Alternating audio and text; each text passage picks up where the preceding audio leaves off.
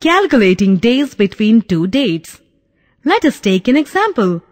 Sophia's brother will go on tour on 7th January and will come back on 18th February. For how many days will be he on tour?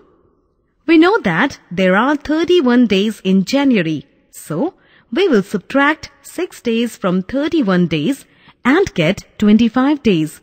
In February, we have 17 days as he will come back on 18th February.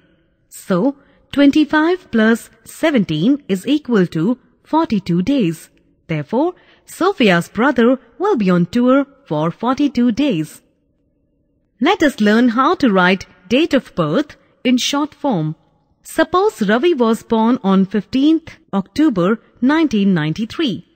His date of birth in short form is 15/10/1993, where 15 is the day, 10 is the month of October, and 1993 is the year. Let us write 3rd July 1975 in short form. July is the 7th month of the year, so short form of 3rd July 1975 is written as 3/7/1975.